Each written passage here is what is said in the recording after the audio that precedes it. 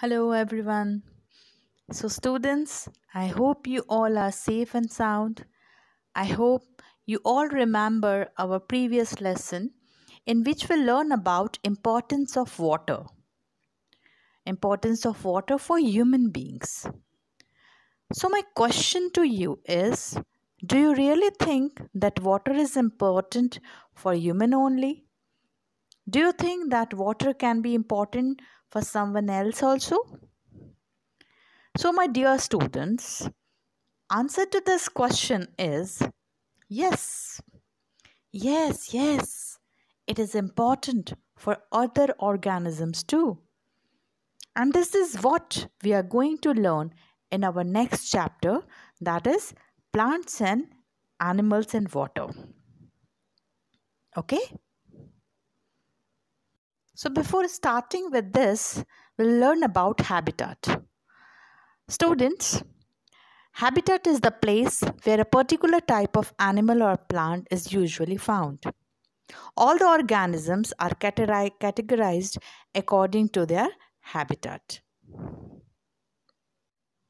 So, students, when a plant or an animal is found in water, it is said that their habitat is water. They are known as aquatic plants and animals. When plants and animals live on water, they are considered as aquatic organisms. Okay, bacho? Is that clear to you? When we talk about aquatic plants and animals both, then we call it that they are living in aquatic environment like whale, turtle, water hyacinth, lotus and corals, etc.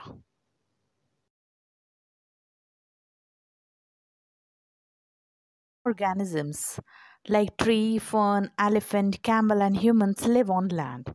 They are called terrestrial organisms. You can see the examples tree, lion, tiger, etc.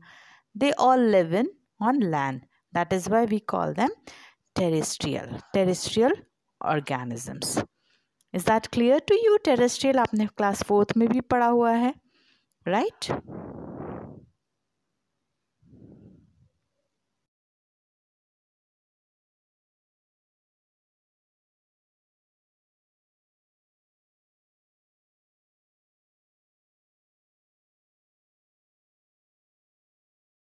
All the plants, tiger, lion, they all belongs to terrestrial.